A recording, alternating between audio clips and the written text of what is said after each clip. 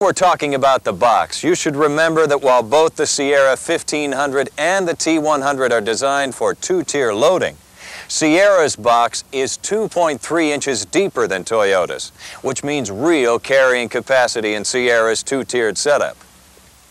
As important as the box is for hauling payload, your customer's people load is just as important. And here, once again, Sierra 1500 gets a leg up on the Toyota T100.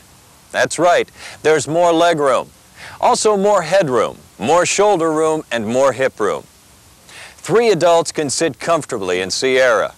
And with the in-cab space in our Club Coupe, you've got over 40 cubic feet of storage space that Toyota doesn't have. Oh, by the way, our foot-operated parking brake does not interfere with passenger leg space, as does Toyota's hand-operated system.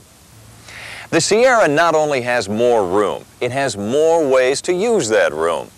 The Toyota T100 has a standard bench seat and an available 60/40 bench seat. But the Sierra 1500, while offering both the bench and the reclining 60/40, also is available in low or high back reclining bucket seats. Toyota seats don't recline. That means more comfort for Sierra owners. Everywhere you look,